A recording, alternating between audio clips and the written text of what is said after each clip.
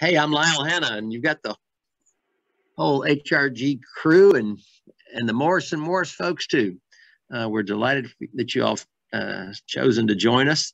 We think this is going to last about an hour. If we get a ton of questions, it may go a little longer, but things are starting to break loose again. Gee whiz, every time we think we have this thing in our pocket, it jumps out and starts multiplying. We decided we need to go back to the old picture of the people, all of them smiling there. Yeah, well, they're all wearing masks again, so we may have to change that back, but I hope not. I'd like to see us knuckle down and get ahead of this thing. Crisis management for COVID-19, phase 48, Sixth Circuit and OSHA taking action. Let's flip on down the slide there, and Jim is back. I know he did this, was it last week? Last week. I think it was 2 weeks ago, because last week we were still trying to figure out what they were going to do. That's right. We took last week off. So, but he's had Tyler help him put this together, and Allison is here, and Autumn's here, and Chase is on vacation. Thank goodness somebody's getting some vacation this week. That's great. Well, it's Thanksgiving. There's much to be thankful for, and your presence gives us reason to celebrate. But we keep hoping we'll have better news all the time. So we got a lot to share with you. Let's get rolling, Jim, and just take it away. How are we doing in Kentucky? All right. So we got a couple of things we're going to talk about. First, and you're going to see my picture a couple of times, but we've got the Kentucky executive order and updates. I wanted to give you this information. If you heard that there was an executive order put in place, there was. It didn't have a whole lot of substance to it, but I didn't want to leave it out and have you all panic on it. So just a little, before I get to that, I wanted to share this with you. This is May the 16th. It's as close as I could get. This is one that we pulled down. If you look, it's green, it's yellow. There are a couple of reds, 3 reds, and a few oranges. But we were doing really well. This is yesterday at 3:45 p.m. Actually, it was Saturday, I think, at 3:40. Actually, no, it's Friday. They are not updating it every day now. They're only updating it when they decide to update it. I checked it to see if I needed to put a new picture up right before we started. This is the last update. But you see the colors here. There's only 2 yellows, no greens, a lot of red, a lot of orange. So we're going backwards in terms of incidence rates.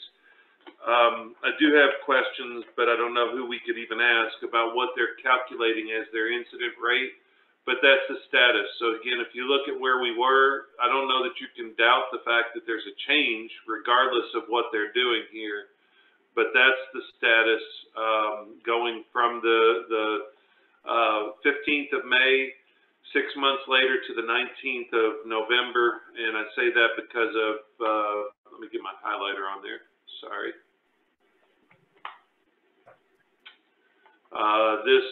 This is actually the 19th, even though I pulled it on the 21st, the 19th is the actual incidence rate. So what does that mean?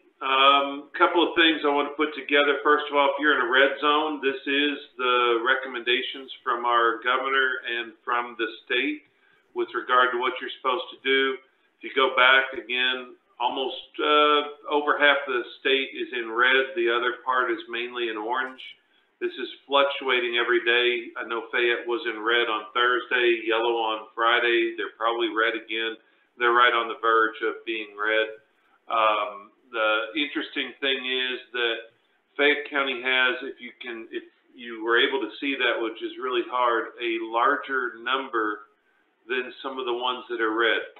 So I don't know why they figure that that's 26.1 is not, but then, and I think it's, yeah, 26.1. Over here, it should have been in red because it's 25 plus.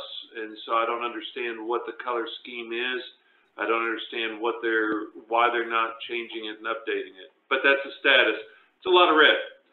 Again, vaccination efforts require masking in government buildings, encourage it in public indoor, encourage it in crowded outdoor, physical distance, outdoor space for gatherings, encourage medically vulnerable to avoid large crowds, so on and so forth. Consider limiting in-person community gatherings. As we go into Thanksgiving, that's going to be a big issue. It's not a requirement. It is a recommendation, but that's where we are. The incidence rates and so on, I want to put over here so that you could see them. The total tests were well over 10 million tested. That exceeds our whole population quite a bit. 6.24 is our current positivity rate. We were up near 10 a week and a half ago. That's fluctuating as well. Total positive is 770,000. Confirmed is 545. They've dropped the total number of people who have gotten better from it and so on. But that's your current status. So they came out with an executive order. I didn't put it on the screen. I read it to Lyle earlier today. It was kind of an odd executive order, but he did issue one on the 17th. That executive order carries the number 2021-864. All that it did, they're required now by law to provide all of the information as to why there's an executive order. So the first whole page is there's a pandemic, a lot of people are dying, it's a really bad thing. It gives all of that information, which has been the same every time we've had one. And then it says, I now therefore declare, and it's two things. One, the pandemic is bad, COVID bad. That was the first paragraph. Number two, adults above the age of 18 can get booster shots. Well, that's been declared by the CDC and the federal government, OSHA, and so on. So it was a little odd to have it as a full-blown executive order. Not sure why. I tried to research, is there like a lawsuit out there or anything else? The only thing I found was this on the right-hand side. So if you're wondering about booster shots, if and how and when you can get them, the kycovid19.gov website has this. It talks about booster shots, says who should get them, 65 and over, Pfizer and Moderna, 18 and over who live in long-term settings, 18 and over who have underlying medical conditions, 18 and over who work or live in high-risk settings, and then if you receive a J&J, 18 and over. Now, these are booster shot recommendations. It's really a little odd to me because it does not match what's in the executive order. This is 18 and over. This literally lists certain ones in certain areas where you should and can get it, but they're recommending it across the board. Down here is the key for anybody who's concerned about whether and when you should get it. 6 months after a Pfizer and Moderna, 2 months after Johnson & Johnson. These on the right-hand side are not coming from our governor. It's not in the executive order. These are coming from CDC recommendations. The FDA came out with recommendations as to when you could get a booster, how soon you should get a booster. So it's 6 months, 2 months, and also if you follow your own doctor's advice. So that's the status of the vaccine boosters. So now for why everybody's here, I just want to cover the other part just in case you had a question about it, because there was a little bit of blip on the executive order, but nobody did anything else after it. When we had our last discussion, I told you all hot off the presses, I think we met on the 6th of November. Actually, no, we met on the 8th of November. And I had told you that on the 6th, there was a Fifth Circuit order that had been entered. Well, the first one was a very short shrift emergency order setting aside the effectiveness of the emergency temporary standard. It did not declare that it was a nationwide. It literally just said that there were a lot of problems. Well, the Fifth Circuit came out with another order on the 12th in response to a request for further clarification. This is a sweeping order. This order, by sweeping, I mean it literally said you can't, it told OSHA, you can't do these things, period. It didn't say in our Fifth Circuit, it didn't say in Texas, it didn't say in Louisiana, it said you can't.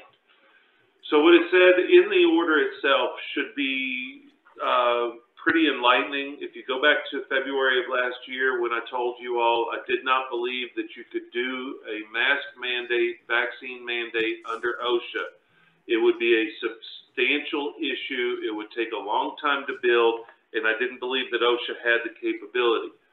Well, now the Fifth Circuit has agreed with that assessment. It says that the ETS and this is a direct quote, imposes a financial burden upon private employers by deputizing their participation in OSHA's regulatory scheme, exposes them to severe financial risk if they refuse or fail to comply, and threatens to decimate their workforces and business prospects by forcing unwilling employees to take their shots, take their tests, or hit the road.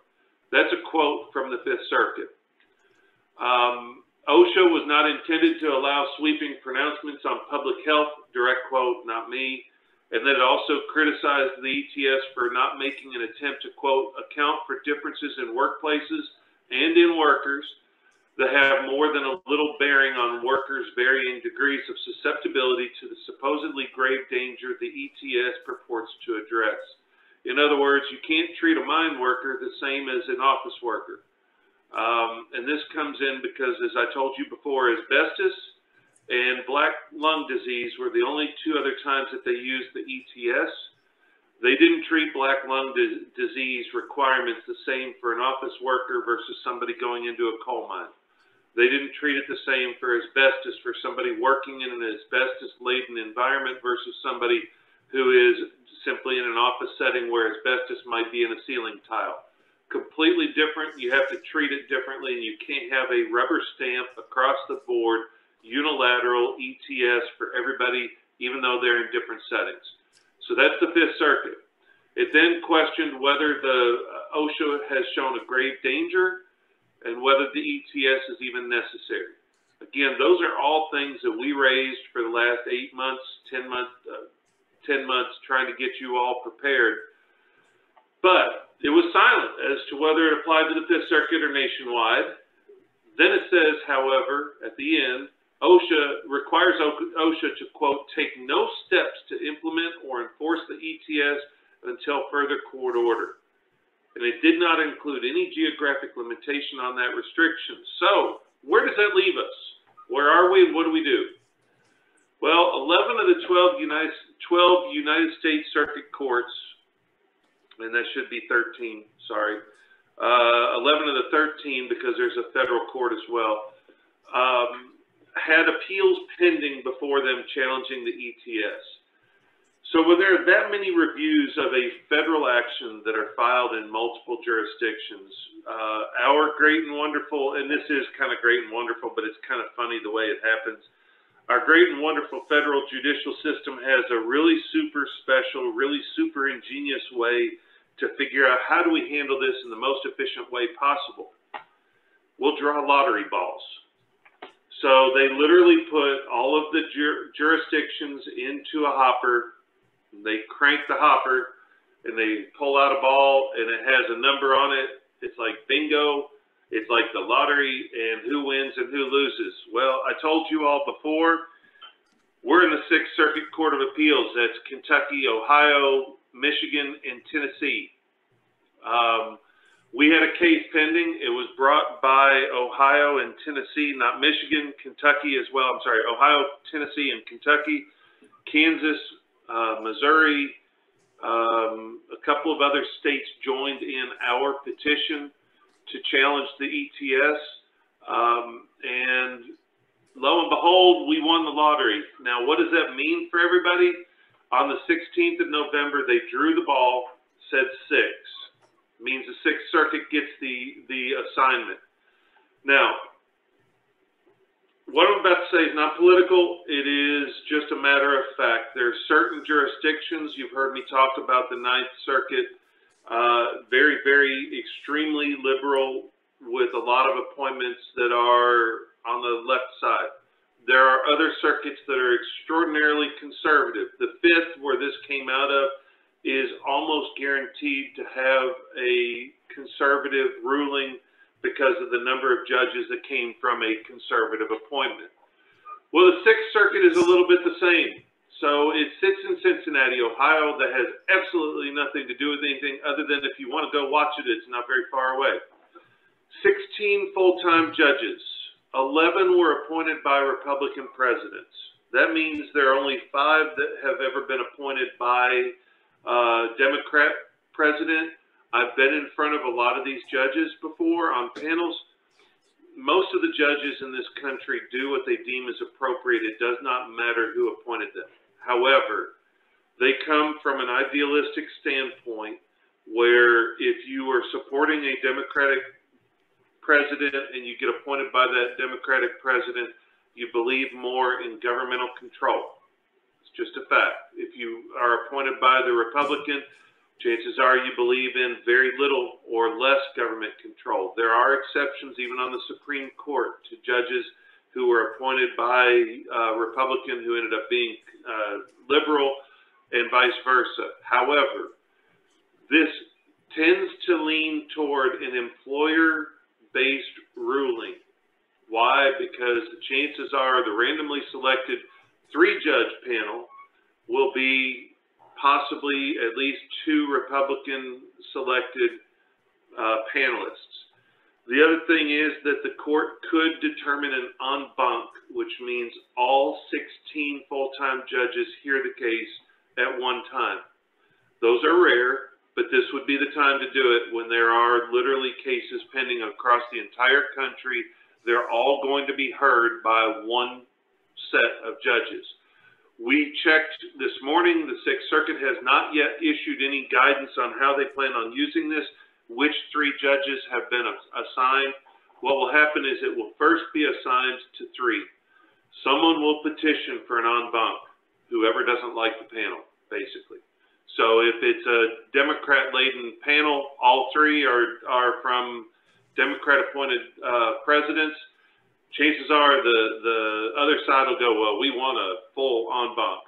Vice versa, if all 3 are Republican appointed, you're going to get the other side saying we want an en banc. It is entirely in the discretion of the majority of the Sixth Circuit as to whether an en banc will be granted. Again, en banc meaning entire panel. Once they have this case, they will probably expedite the determination on this issue because of the national impact, the emergency impact, and so on. What we don't know is, are they going to uphold the Fifth Circuit immediately? Are they going to have new briefing on it? Will they issue their own opinion? Will they tailor the Fifth Circuit, meaning reduce it down, explain it more? None of that is known. Within the next few days, literally probably Wednesday or Thursday of this week, the Sixth Circuit will probably issue some chief judge rulings saying, this is how we're going to handle it.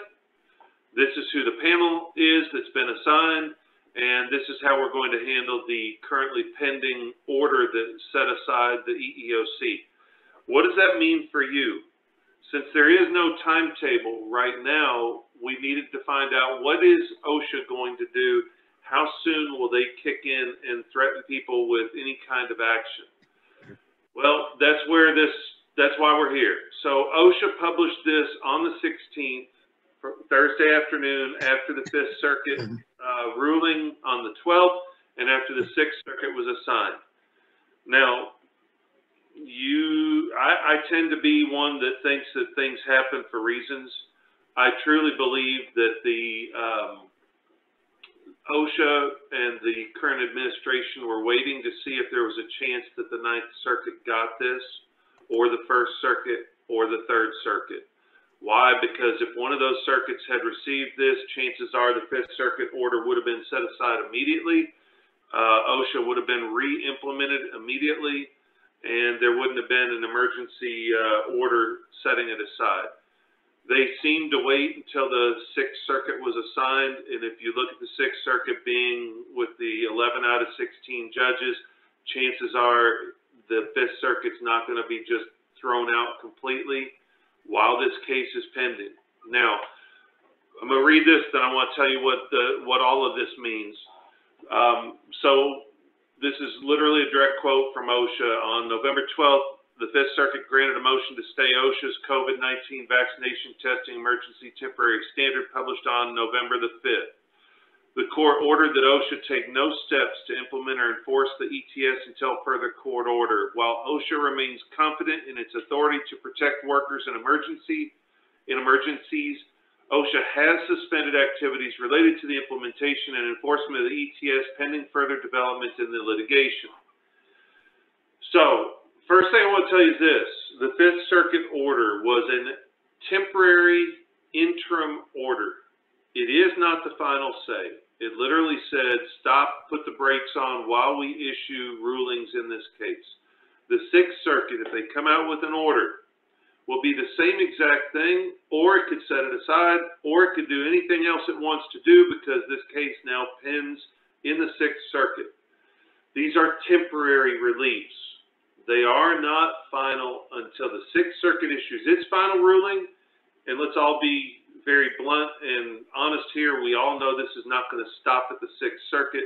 The United States Supreme Court will have to weigh in before any of this gets resolved. So we're going to be in this muddy time period for a little time. So what does this mean? The ETS is still uncertain. The concern here is this statement, while OSHA remains confident in its authority to protect workers in emergencies, OSHA has suspended activities related to the implementation and enforcement. If you go to their website, the ETS is still there. They still are encouraging. They're still suggesting. They simply are no longer going to penalize and fine employers for violation of their policies. So this is still, there's still an intent to go forward that you need to be aware of and you need to really monitor. The good news for us is being in the Sixth Circuit, whatever comes out will most definitely impact Kentucky because this is our circuit. So other circuits could determine, well, they didn't really address these issues, or maybe this doesn't apply to California or wherever. We're in Kentucky. Kentucky is the Sixth Circuit, so whatever comes out of this, it's going to be binding on you. But you're going to need to watch it carefully because when they issue whatever temporary orders they do, it will take immediate effect and it will impact the enforcement of this Fifth Circuit. Then OSHA, let's say that they set it aside. Hypothetical, not saying one way or the other. If they set this aside, immediately OSHA could then flip because it is an emergency temporary standard. It could be enforceable tomorrow. Literally, the day that the order is entered lifting the stay, it could be enforceable immediately. So you have to keep track of that. You have to stay on task. And I'm going to walk through the recommendations at the end of this. So it's reasonable to assume Sixth Circuit will issue a decision. We don't know when, but it'll say, yes, Fifth Circuit, stay in place. No, it doesn't. Or, hey, we like our own language better. We'll have to wait to see. It is, like I said, the OSHA website with this ominous threat there of we still believe in what we're doing and we're very confident, but we're just going to stay back for a little bit, scares me. Because that means, again, they could just flip that switch and you're going to be into a big issue. So shortly after they suspended it, several larger companies undertook efforts. I didn't list them here, but if you go look at like Walt Disney World and some of the bigger, they literally suspended it. There have been some other interesting developments we're going to talk about on the state page here in a second. You know, I don't know why this is on here twice. That's my fault. I typed it in there. Actually, I meant to delete this slide because I thought the other one had it on there. So we're just going to keep going. This area down here, though, are the two things that I didn't get to fit on the other page that I wanted on here. So the Safer Federal Workplace Task Force. This is if a contract with the federal government. We had several people asking those questions during the last webinar. They pushed back compliance date to January the 18th. Not coincidentally, that is also the January 4th fully vaccinated date that was in the original ETS because, in order to comply with this new federal contractor compliance date, you have to back off 2 weeks before. So that's January 4th. So if you are a federal contractor, you still have a compliance requirement, but that compliance requirement was pushed back to January the 18th. Federal workers, anyone that you know or anybody on here, I don't know how many we pull from the federal government. Your compliance date is today. Last numbers I saw were at least 10% of the federal employee population is not vaccinated. They're fired as of today, or laid off, or whatever term you want to use. They were mandated to comply by today to be fully compliant, or they were laid off. So we just lost 10% of the federal government workforce. On the short term, it means less money spent. On the long term, it means fewer services. So Postal Service, right before Christmas, anyone that's in the prison systems, anyone like guards, workers, it's going to impact because at least 10% of the people are not vaccinated, and they are in fact gone as of today. So the reason why I put that in there, the ETS suspension from the Fifth Circuit has zero impact on the federal. It has zero impact. I didn't list this separately, but it has zero impact on your hospitals. You fall under a different ETS or a different, not ETS, OSHA standard for hospitals. You still must be compliant with those. And the federal workers, your date is today. So don't, Tim just jumped the gun on the state OSHA program. Hold on, because it's this page right now. So the question is, update on state and local laws. And you remember I told you that the ETS said we control. And all states you must control. And we're going to take over. Well, guess what? There's a little rebellion going on among the states. Kentucky is one of those. It has not yet implemented it. But Florida is leading the way on this. So Florida signed a law. So did Tennessee, West Virginia, Alabama, Arkansas, Iowa, Montana, Texas, and Illinois. Illinois is the outlier here. But Florida's is the most interesting from a legal perspective because Florida signed into law measures that would prohibit vaccine mandates for public and private employers. It also re-triggered because they had one, but it's changing it. The FOSHA, Florida OSHA, Kentucky has KOSHA, Tennessee has TOSHA. I'm not sure about the rest of them, but I've dealt with all of those, Florida, Tennessee, Kentucky. They have their own state OSHAs. Well, Florida has literally said, you know what? We hereby no longer follow federal OSHA. We don't care, we don't need them, and we're not going to follow. This is going to be a trend across the country because OSHA has overstepped with this law. Like I told you back last February, if they overstep too far, state legislative bodies are going to come in and say, no, we can protect our own, and we're going to adopt our own OSHA, and we don't care about the federal.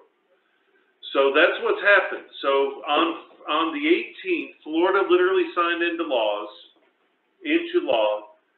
a prohibition against mask mandates, including those companies over 100 employees. What that does is now there is a full-blown battle between federal OSHA and state FOSHA. And the state FOSHA put in the penalties to basically match the federal. So if you do it under federal, it was like $40,000 or something like that, 14 per. Well, FOSHA came out and said we're going to go with $50,000 per violation for enforcing a mask mandate. So you immediately had certain hospitals who brought people back. There are pending lawsuits, and we're not sure what that's going to do. The reason why I'm talking about Florida is Florida has a pretty conservative legislature. Kentucky has an extraordinarily conservative legislature. And so if Kentucky gets reconvened, or January of next year when it does normally reconvene, I look for a brand new KOSHA that will set aside the entire enforcement capability of OSHA. That's when we're going to have some serious talks with all of you, because trying to balance between federal and state is going to get to be a nightmare. The bizarre part of this is, and Lyle, you remember that we, for a little bit, we started talking about new areas because we thought we were almost done with COVID. So one of the first things I suggested was drug enforcement. You remember we had the marijuana laws, and we talked about it a little bit. If you want to know where all of these laws are coming from, it comes from the marijuana laws, because the federal government has declared marijuana bad. states have said marijuana okay. And you have this battle right now between state rights and federal rights. Well, now states are saying, and this also came out of the sanctuary cities for immigrants and so on, where there were certain liberal states that, like San Francisco, declared, we're a sanctuary city. We're not going to follow federal law. We're not going to turn over anybody who violated whatever. Well, now the states are going, well, wait a minute. If the federal government allowed sanctuary cities, if the federal government allowed drug use, if the federal government is allowing states to make money off of taxes on marijuana, why can't we implement and reject OSHA, reject federal oversight, and we're going to build our own? So this whole thing is coming out of the sanctuary city, the marijuana laws that have taken over several of the states that we talked about earlier this year. So these are the states right here that have implemented it, with the exception of Illinois. Interesting thing in Illinois is Illinois already had a law that said that they couldn't do it. Illinois, because they're rather liberal, said, well, we're going to throw out the conscience objector law, and we're going to insist that COVID is an exception to it. So they called a special session. Yes, they got it through the session, but they couldn't do it on an emergency basis. So under their laws don't become effective for, I believe it's 9 months. So here they are with a law that says COVID-19 will not be will be an exception to a law that said that people didn't have to be vaccinated and didn't have to do certain things in employment, but it doesn't become law until June of 2022. So right now, whether they like it or not, they've got an exception to the federal mandate in Illinois because they already built the law. So with Kentucky's legislature, the reason why I told you all of this is I truly believe that this will be our stance for all employers, regardless of size. Why do I believe that? Well, it's not just because I can predict the future. It's because Kentucky already has one. If you remember back in March, I told you about Senate Bill 8. It became law. It was adopted over the governor's objection, veto, then the supermajority overrode his veto. So it provides exceptions from the mandatory immunization of any child, emancipated minor, or adult who personally or by a parent submits a written sworn statement objecting to the immunization based on consciously, I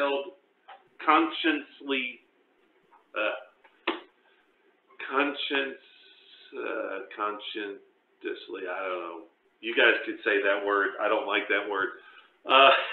It's a conscious objector standard, but they literally prohibited any administrative regulation, administrative order, or executive order from requiring during an epidemic the immunization of persons who submit either a written or sworn statement objecting to it based on consciously held beliefs or the written opinion of the person's physician that such immunization would be injurious to the person's health. So, this is where we are. I didn't raise this last week or 2 weeks ago because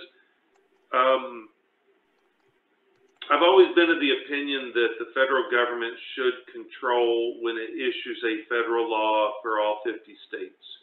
I feel that way with the marijuana laws. I feel that way with certain federal laws. That's not a political statement. It's just literally that, we need some uniformity in our systems when we have a federal government and states. I believe in states' rights as well. So don't put comments in there about what I'm saying. This one was nebulous enough. It was not specific to the federal government. It talks about administrative orders. It didn't say anything about the OSHA. However, I believe the Senate Bill 8 will be used as the underpinning for a lawsuit or for a challenge in the state of Kentucky as part of the fact that OSHA can't lord over the state of Kentucky with this type of directive, because we allow people to be exempt from vaccines if they provide certain information. So that's the Kentucky law update. Some questions that I've had recently that I want to put in. This won't take long. Then we'll get to the questions and answers. I think I'm on the last one. Let me see. Yep. All right. So there were some questions that were asked about this last week, and still some of the employers are still wanting to implement testing procedures. So these are some of the questions that are coming out. So does a medical plan have to cover all testing for unvaccinated? I covered this 2 weeks ago, but the answer is no. CARES Act requires medical plans to pay for testing only when a medical professional has made an individualized determination that testing is medically appropriate. This is not individualized. If you pass a policy that says people who are unvaccinated must be tested once a week, must be tested twice a week, 3 times a week, whatever you want, remember EEOC and CDC has said that that is not a medical test that you have to pay for. That is something that you can pass that cost on to the individual employee. Caveat, remember your state laws. I've given Indiana as an example. You can't dip somebody below minimum wage, so you have to be careful of that if you're requiring them to do it as they're coming into work and it's a minimum wage employee. If you are forcing them to get tested and they drop below minimum wage, you could get sued for wage and hour violations. Just keep that in mind. If a plan does not currently cover employment-based testing, can it be amended to do so? Yes, but why? That's the answer. And literally, that's the answer. Why would you amend your procedures to require you to pay that? Because that could become an increase to your insurance. It can cost your company a tremendous amount more if you start covering for all employees all of their COVID testing when you have a federal law saying pass it on to them. All right, the third one, ETS does not require employers to pay for testing. Are there factors employers may want to consider if they want unvaccinated employees to pay for their own testing? This is put in here because of the state-based, local-based testing. Make darn sure you're not required to pay for it.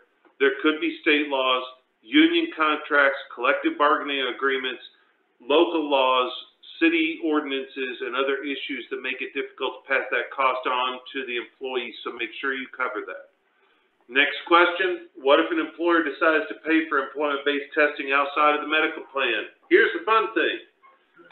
I want to help my employees. How about I pay for it outside of a medical plan? Can I do that? Sure, yeah, you can do that. It may well fall under medical care under ERISA. This is where I love the federal government. You're trying to comply. You're trying to adhere to their policies, and you're saying, can I do this? Can I cover this? Sure you can. It may fall under ERISA, which could cause ERISA laws. Also, if you're doing it in the workplace, it could fall under HIPAA. So now their recommendation is do it through a third-party employee assistance program. Well, how much does that cost you? And now you're putting it into place, and the only thing you've been trying to do is to help the federal government get more people vaccinated. So what do? They tell you to go do it, and then they tell you, but if you do, remember you could be violating ERISA and HIPAA, and we recommend you go get EAP, build the whole program, pay for the cost of it, and don't pass it on to your employees because then you could be sued for doing it. It's like you're darned if you do and darned if you don't. So I'm sorry, I don't have a better answer for you. The last one, if an employer pays for testing, are employees subject to a tax on the cost of the testing? Most likely, this test will be considered a medical care and it's tax-free, but it hasn't been definitively determined by our great and wonderful IRS, since they're hiring 86,000 brand new IRS agents to come after anybody who wrote a check over $500 in your checking account. It could be taxed. Just wait for it. If you're not aware of that yet, be aware that every check you write over $500 is now being reported to the federal government for them to scrutinize where you got that check from, who you're sending it to, because we now have 86,000 brand new federal tax authorities scrutinizing everybody's tax returns. Yay.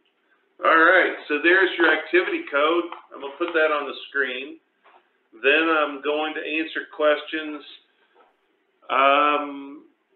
So do you want me to read through them or somebody want to read them to me? Yeah, so I'm happy to read through them. We don't have a whole lot, surprisingly. I think people are still just absorbing all of the changes. So this one's more an opinion. I think several European countries are going on lockdown again due to high COVID cases. How do you think this is going to affect what's going on in the U.S.? Well, protests in those several European countries are something to keep in mind for a couple of reasons. One, supply chain issues. All of these, it's not just there, it's all across the world with people protesting the issues related to COVID testing, COVID mask mandates. How does it impact the United States? You're already seeing it.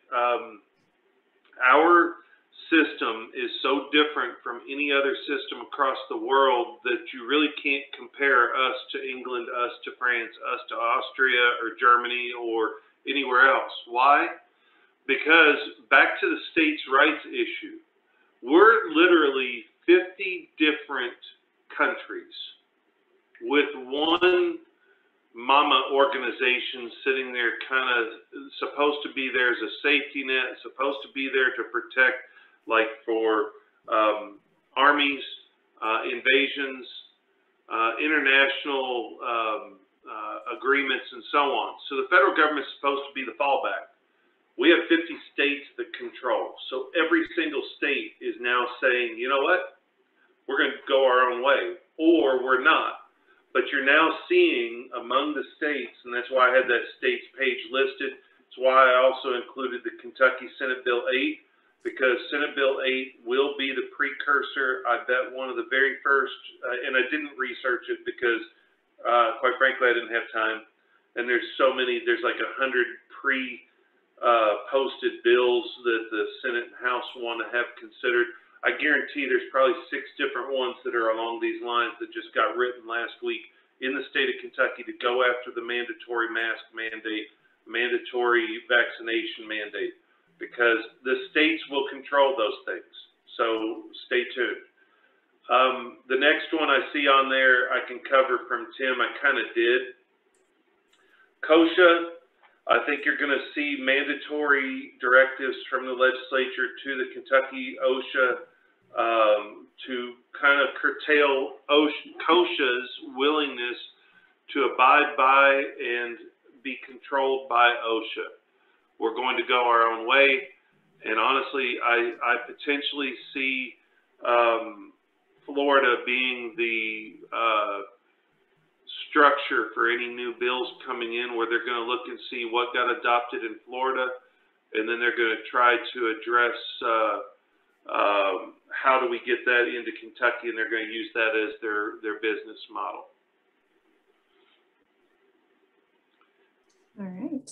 And we had some questions about what providers are charging and what companies have been paying. So if anybody wants to weigh in, that would be hugely helpful on what you might be paying for on-site COVID-19 testing. We did have one response that said a couple of providers were charging $45 to $60 per test. So if anybody else can weigh in, that'd be great. So I do have a question that was sent to me personally. I won't identify, but I do want to answer it because it's an incredibly critical, important issue.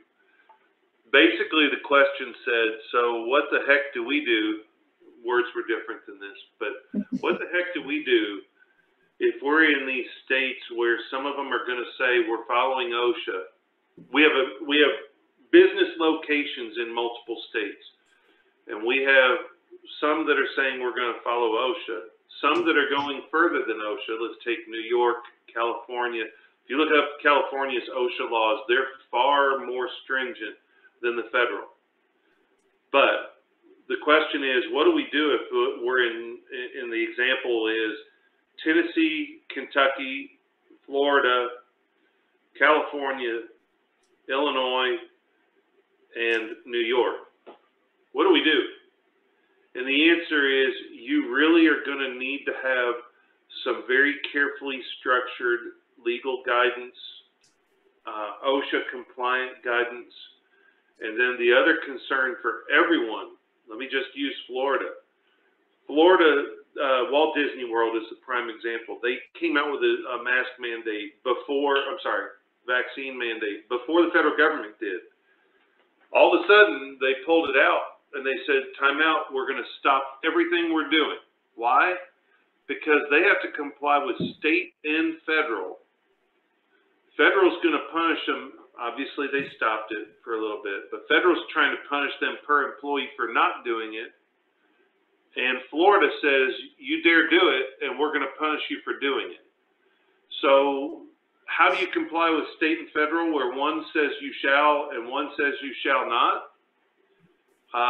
You're going to need to have some very carefully guided legal instruction.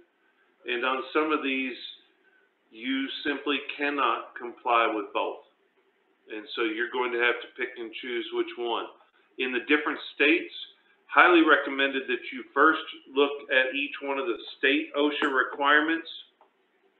Then you're going to have to really carefully read the law to determine whether the law supersedes or attempts to supersede federal law like Florida's does, or whether like Tennessee, it said, well, you just have to have a waiver in place where the employee can write you a written waiver, and there's a don't ask, don't tell, where you're not allowed to ask your employee why they didn't do it. You can't go into depth with their religious. If you've been listening to me, I've told you to be careful about asking religious related questions anyway. That's really a slippery slope because you could accidentally discriminate simply by saying, well, show me why you think that your religion bars this. You could have some problems there. So let's see. Oh, the on-site testing. I know you can still get it free, not on-site. You can also go to your local pharmacies, but if you remember last week, now we're not under an ETS, so keep that in mind. But last week, or 2 weeks ago, we talked about the fact that in order to prove that the person tested negative, you shouldn't rely upon that person. This is our federal government's recommendation right now, not a mandate. Shouldn't rely upon that person to test themselves. Someone should see that besides the person themselves because they might lie to you. So let's see. Would I recommend continuing developing policies? That's where I meant to tell you the next step. All right. My recommendation to anybody on here that is an HR professional is you should be building your policies with the understanding that the federal government could re-implement these at any moment. Not only that, but here's the scary part of what the federal government can do with an ETS. Because this is an emergency temporary standard, they literally could set aside the current emergency temporary standard that's sitting in front of the Sixth Circuit right now, ready to be ruled on. They could declare, and I hope they don't do this because it's not appropriate, but they could. They could declare, you know what? We're going to throw out the ETS. Throw it out. Here's a new one. Go comply with this one. And it's all over again. Now the Sixth Circuit does not have jurisdiction because the ETS that was a subject of that lawsuit now has been thrown out. They could start over with a brand new one and mandate immediate compliance. My recommendation is try to put together a policy in the event that this will come out of this. I would not go to the level of enforcement yet. If you're not on that, I would stay away from mandatory vaccinations because we talked about Senate Bill 8, KRS 214-036. There are some protections built in already. I would not go to a full-blown mandate because I see some problems and some lawsuits. And as I just got through telling an employer last week, you don't want to be the first. Let somebody else be the first because you just don't know what a judge is going to do. I'm going to stop the share